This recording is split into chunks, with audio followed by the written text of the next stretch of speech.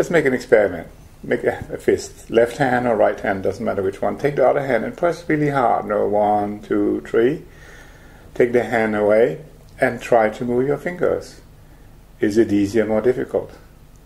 Most likely it's more difficult, right? So this is what happens to your eye muscles. When you stare into the computer for the whole day, or you read a book, or you do homework, your muscles, your eye muscles lock into that distance from between you and the book or the computer for the whole day, for as many hours as you're reading. So of course the muscles, they get stressed, they get locked, and they lock into position. And this is the beginning of nearsight. If you do it with glasses, it's even worse. So we have the cornea, which is actually the most powerful part of the eye.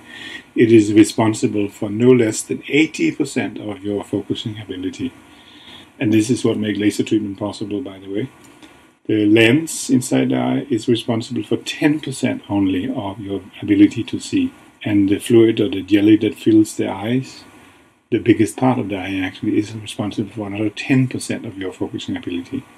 So the lens is actually the smallest part of the whole visual system. We have 4 muscles at the front of the eye. They're called recti muscles. We use them to move the eyes up and down and sideways, left and right. And the 2 oblique muscles, which are located at the back of the eye, is used to turn the eyes in and down, like when we are reading.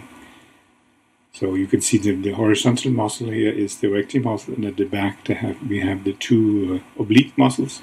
So what happens is that when you're turning your eyes in and down, there is a pressure that develops and the eyeball becomes slightly longer. And every millimeter that your eyeball is longer equals 300 or 3 diopters of myopia.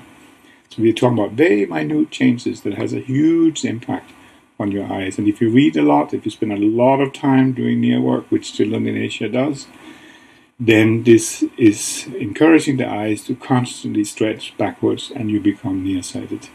And we're talking about just microns of difference make a huge difference in the eyes. The eye doctors or the optometrists are working out from the Helmholtz theory of focusing.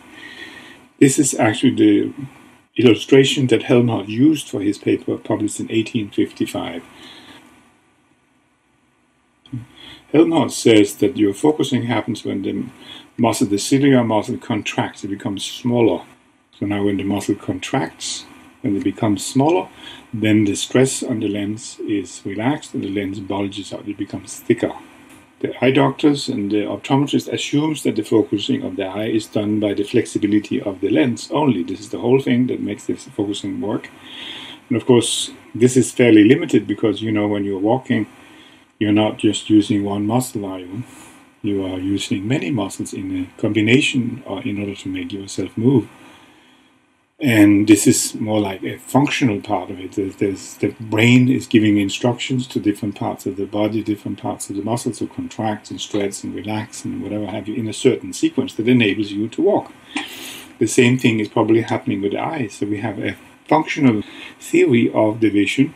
And of course, the functional theory allows you to train the eyes.